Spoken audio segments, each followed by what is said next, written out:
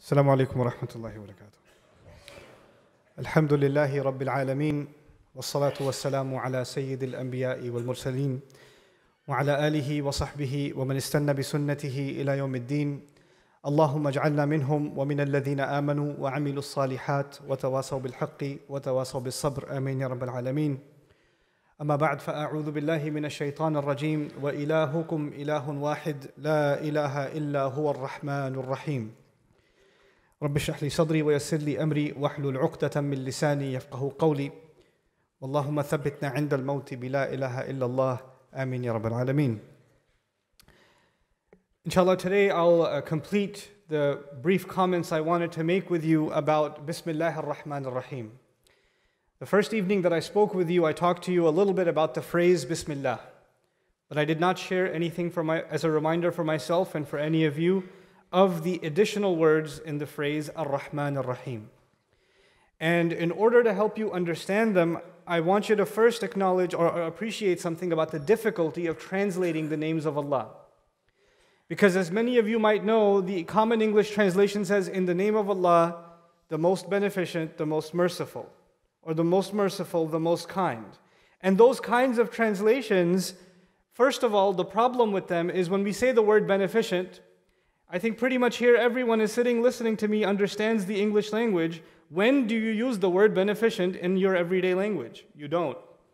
I mean, I don't think you've ever met somebody and say, hey bro, you're so beneficent. You don't do that. So we translate Quran with words that we don't use. And that becomes, the entire purpose of translation is that the word of Allah becomes easier for us to relate to, easier for us to understand. So if we translate the word of Allah in English, then the English we use has to be one that we actually can relate to, we can connect with it. But when we use words like beneficent, then you can't connect with that. The other problem is when you say the most merciful and the most kind, then they sound like the same thing. But there are two different names of Allah, Ar-Rahman and Ar-Rahim. They're definitely different. The Arabic principle is إِذَا اجْتَمَعَا تَفَرَّقَا. When two names or two things are mentioned together, that means they cannot mean the same thing. They have to mean two different things. So there's a difference between Ar-Rahman and Ar-Rahim. And that has to be made clear to anyone who says it. As you're saying Bismillah Ar-Rahman Ar-Rahim, you and I have to be aware of what is the difference between Ar-Rahman and Ar-Rahim, and how does each of them benefit me? And why is that in the Bismillah anyway? Why not just say Bismillah? Why even the addition of Ar-Rahman Ar-Rahim? So let's start from an easy place. The first thing I want to share with you is both of these words, Ar-Rahman and Ar-Rahim, have something in common. Yes, they are different, but they have something in common. And what they have in common, they come from the same origin, Rahmah. Ar-Rahman has to do with Rahmah, and Ar-Rahim also has to do with Rahmah. Now what is Rahmah? Typically they translate Rahmah as mercy. I personally, Allahu A'lam, have a problem with that translation. And the reason I don't like that translation is because in the English language, when you say mercy, that actually means you were spared. For example, the king showed him mercy and forgave him, meaning he was about to punish him, but he was merciful instead. Or you were merciful to that animal, meaning that animal was suffering and you took care of it. Or, in a lot of hospitals in the world, they call them mercy hospital. Right? The idea that somebody's suffering and you're getting rid of their suffering or alleviating their suffering, and that's an act of what? Mercy. But in the Arabic language, and by the way, mercy is even if you didn't do your homework in school or you failed the exam and your teacher is about to write a big giant F on your paper and you say mercy, mercy. Meaning you're asking to be spared. Don't punish me. That's mercy. But in the Arabic language, the word rahmah has nothing to do with being spared. Actually, rahmah has to do with the word raham, which means the belly of a mother, the womb of a mother. When a woman is pregnant, then she's called, rahimat al-mar'a, meaning the woman has a child in her belly. Allah Azza wa Jal in a hadith Qudsi describes talking to the womb of the mother, and He says, "Ishtaqtuka bi ismi." I named you. I drew your name from my name. Allah says about Himself, Ana Allah, Ana Ar-Rahman. I am Allah, I am Ar-Rahman. And then He talks to the womb of the mother and says, I gave you the name from my name. Meaning Ar-Rahman gave the name Ar-Rahim to the womb of the mother. That's important because if we're going to understand the names Al-Rahman Al-Raheem, we have to understand the womb of the mother. If we are to get any idea what these names mean for us. So let's think about that together. A child, every other relationship human beings have with other human beings is a two-way relationship. People say to each other, I love you no matter what. But it's not no matter what, is it? If you insult me all the time, if you make fun of me all the time, if you're angry with me all the time, if you push me away all the time, if you spit at me, if you hurt me, if you lie to me, if you do these things, then what happens to that love? Starts going away. I thought you said no matter what. I could do whatever I want. No, love is something that has to be nourished and taken care of. It's not unconditional. There's no such thing as unconditional love in most relationships. Love is grown when love is shown. You receive it and then it grows. And when you don't receive it, it starts withering away. You see?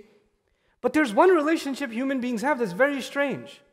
This thing is growing inside a mother, and as it grows, it's causing the mother more and more pain. And she eats food, and he's taking all the food. And he's sleeping, but she's awake in pain. And as he grows more, he causes her more pain. Backache, stomach ache, throwing up. She can't taste food anymore, constantly. And this mother, as the child grows older, the love she has for this child, she doesn't say, man, you made me throw up like 16 times, I hate you. No. She's just, this baby. SubhanAllah, this baby. He's giving me a hard time. But she still loves this baby. She'll walk carefully when she's in the kitchen to not touch the corner of a table because she wants to protect the baby. Does the baby even know that the mother is protecting her? No. The baby has no idea. The baby's living without paying rent, without paying for the food that it's getting, free cleanup service, everything's taken care of. All the problems are being carried by who? The mother. And the recipient of that love and that care, the baby inside, has no idea. He has no idea. For that child, their entire universe is just that belly. For them, the sky and the earth, and there's no sky and earth. Their sky and earth is just the belly of this mother. Their entire existence is being covered, wrapped. And outside of that is a mother who only loves this child. And you think of it this way. If somebody cut you, if somebody made you bleed, would you say, oh, it doesn't make any sense. But this mother gives birth to a child and almost dies bleeding. She experiences the kind of pain we can't even imagine. Her body tears open to give birth to this child. And she almost dies in excruciating pains of hours and hours and hours, all caused by this child. And at the end of all of that, what's the revenge she takes? You cut me, you made me bleed, I'll show you. She immediately starts feeding the child, doesn't she? And as soon as she starts feeding the child, for a lot of women, when they feed the child for the first time, it causes them even more pain. It actually causes them even more pain. So Allah says, wahnan ala wahn. He says, weakness on top of weakness, kurhan, out of difficulty and pain that she experiences, she keeps giving to the child, keeps giving to the child. Allah wanted to show us something about the way He loves us by choosing the names Al-Rahman and Al-Raheem. Allah gives, and He gives, and He gives, and He gives. Every second He gives. He cares, He loves, He protects. Like a mother cares and protects. You have no idea how much more Allah does so. And you guess who has no idea? We have no idea. And when we say, what has Allah ever done for me? Where was Allah when I needed Him? How come I made dua, He didn't even answer my dua? And yet you are enveloped, covered inside the rahmah of Allah. It's not just mercy, you understand. A mother is not merciful to her baby. A mother loves and cares and protects her baby. So the word Al-Rahman and Al-Raheem have to do with Allah's love and His care and His protection, while we have no idea how incredibly powerful that love and that care and that protection is. You understand? That's the first thing we have to know about the words Al-Rahman and Al-Raheem. Now the second thing. The second thing is equally important, is to help you understand the difference between Al-Rahman and Al-Raheem. I'll tell you 3 things about Al-Rahman. 3 qualities of the word. I won't go technical with you that it's Sighatul Mubalagha and all of that. Just remember 3 things. Because of the way Ar-Rahman is spelled. You see the an at the end? Ar-Rahman. Words in Arabic like Jaw'an, Atshan, Ghadban, there's other words that have an at the end also. When they have this an at the end, three things happen to that word. Three things, okay? The first thing is it becomes very extreme. It becomes what? Extreme. So it's not just that Allah loves and cares, or Allah is loving and caring. He's definitely being described as extremely loving and extremely caring. Unimaginably loving and imaginably caring. It's not a normal amount of love or care. It's an extreme amount. That's the first thing that happens to the word. The second thing that happens to the word is that it is happening right now. It's happening immediately. You know, if you say to somebody, man, that man is patient. MashaAllah, that man is what? Patient. Or this man is knowledgeable. Or this man is wise. Or this woman is wise. But she's sleeping right now. She's not being wise right now. She's just sleeping. She has the quality of being wise, but it doesn't come out until she says something wise or she does something wise. You understand? Just like that, when you say this man is patient, you describe someone who's not here, and you say, you know that man, he's very patient. Do you know for a fact he's being patient right now? No. But when you use an at the end, you're not just giving someone a quality, you're saying that that quality is happening when? Right now. He's being loving and caring right now. It's not something you have to wait for. I'll give you an example to help you understand this. You know, back home where I come from, a lot of people have jobs, and in their jobs they get paid every 2 weeks. Yeah, they get paid on a Friday every other week. So somebody has a boss, and their boss is supposed to give them their paycheck on Friday at 4 o'clock. But the boss is in a meeting at 3 o'clock. He's on the other side of the city, stuck in traffic. And this person is waiting for their paycheck. They're getting late for a train they have to catch. And they're waiting for the boss, and their coworker says, hey, don't worry, boss is reliable. He'll be here. The boss is what? Reliable. But it's not good enough for him. He says, I know he's reliable, but I wish he was being reliable when? Right now. I need it right now. I know he's good, but I need that good to work right now. Where is he now? He's not answering my text. When human beings are in need, they don't want to know about the quality you have. They want to know how that quality is helping you when?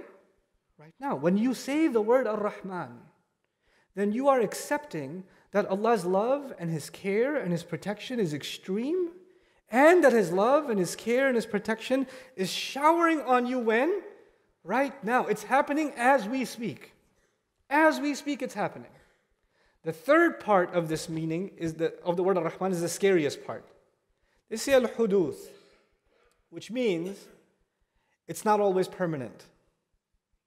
Atshan, same way, an, means extremely thirsty. Is someone always extremely thirsty? No.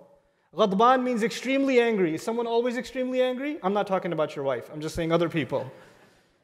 Someone always extremely, no, eventually they calm down. Jaw'an, extremely hungry. Is someone always extremely hungry? No. These qualities are extreme. They're happening right now, but something can come and get rid of them. So if you're extremely thirsty, what can get rid of it? Water can get rid of it. If you're extremely hungry, food can get rid of it. Allah Azza wa Jal chose this name to describe something. Allah is extremely loving and extremely caring when? Right now. But it's something you can do. Something you can do and I can do that can disqualify us from benefiting from Ar-Rahman. Isn't that scary? That it's not, you can't always benefit from it unconditionally. There can be something you can do that can what? Remove it. Get rid of it. And you know why the Sahaba understood this? The Sahaba understood this. They said Ar-Rahman is for everyone in this world. But Ar-Raheem is only for the believers in the next world.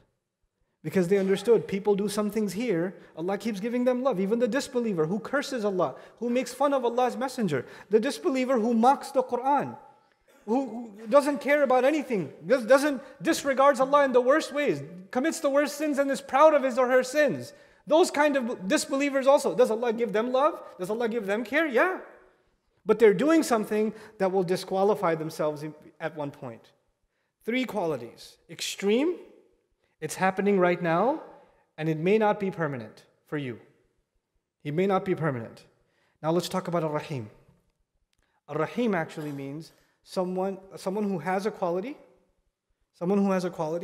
even if it doesn't come out, it's there. Like, for example, they say Aziz or Kareem. Kareem means noble. Even if someone's not acting noble, they still have nobility in them. And the more important thing for you, Rahim actually means someone who's always loving and caring. Someone who's what?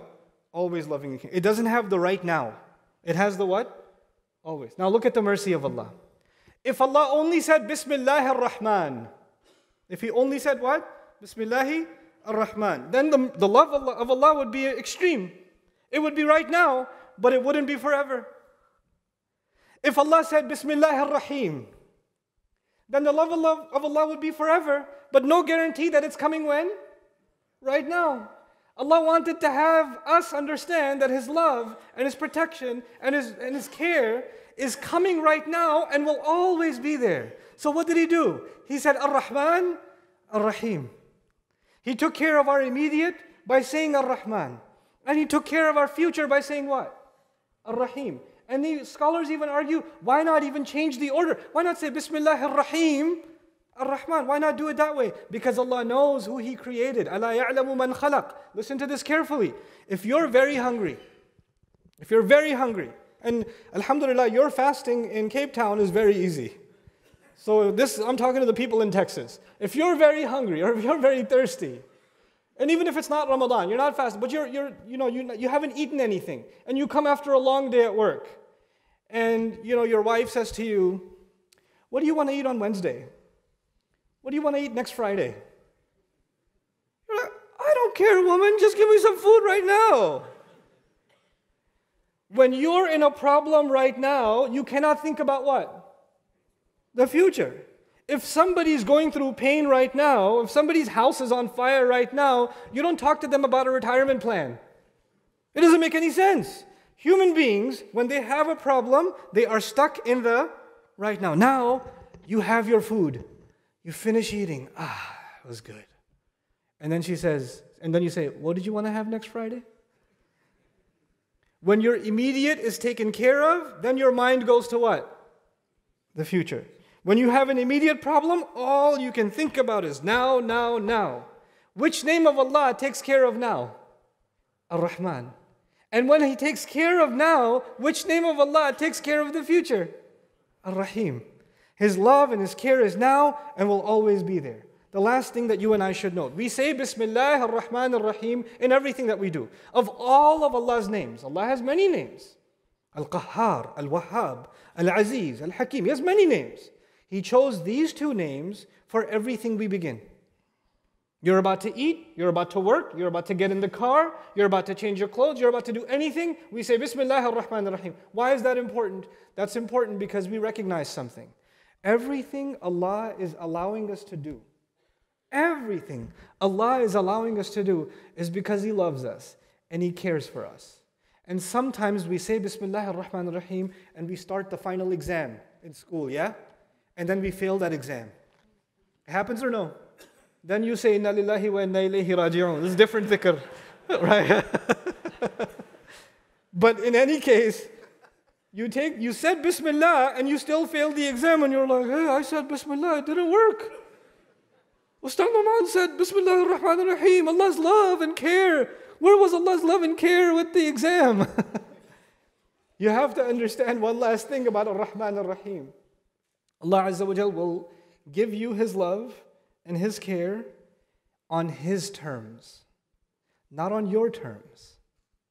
And you may not always understand His terms. Somebody's in the hospital, dying of cancer, at a young age. It happens or no? And Allah is still Ar-Rahman Ar-Rahim to them or no? He is. But you and I cannot understand, even they may not be able to understand, in what way is Allah Ar-Rahman and Ar-Rahim to them. They may not know. Let me tell you one little story and I'll conclude for today, just to understand how Allah's love and care works.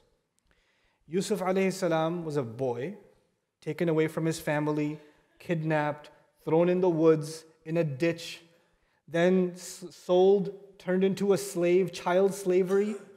What a crime. If you see news today of children being sold as slaves, isn't that disgusting? Isn't that disturbing? You want to change the channel. That's what happened to Yusuf alayhi salam. Did he deserve it? No. And then he's a servant living in a house, doing a good job, doing an honest job, and he gets accused wrongly. And what happens next? He gets thrown in jail. Did he deserve being thrown in jail? No. And you're like, but Allah is Al-Rahman Al-Raheem. He should cover him in His love and His care. But he got taken away from his father. He got taken away from his family. He got thrown into jail. All of these problems happened. But eventually Yusuf alayhi salam came out of jail, remember? And when he came out of jail, he interpreted a dream. And when he interpreted a dream, what did the dream mean? That the country is going to have a drought, a water problem. You guys know something about that. Yeah? The country is going to have a water problem. So all the farmland is going to dry up and die. So we have to save the food for 7 years while the water is still here. Because the next 7 years, the water will be gone. That was the interpretation of his dream, yes or no? Because of him, if he was never in jail, the king would never have met him. And if he was never kidnapped, he would never have been in jail. And if he was never in jail, he would have never met the king. And if he never met the king, he would have never interpreted the dream. Isn't that true? And because he interpreted the dream, thousands of children for 7 years got to stay with their parents and didn't die of thirst and hunger. Because of Allah's plan. Because Allah didn't just show love and care to him, but sometimes Allah's love and care, maybe a little bit of your suffering creates a lot of love and care for so many other people. SubhanAllah. And you know what? For every one of those children that was saved, who gets the reward? Yusuf alayhi salam. And Yusuf alayhi salam's a little bit of suffering, and compared to what he's going to get, he acknowledges that Allah Azza wa Jalla is Ar-Rahman, that Allah Azza wa Jalla is Ar-Rahim.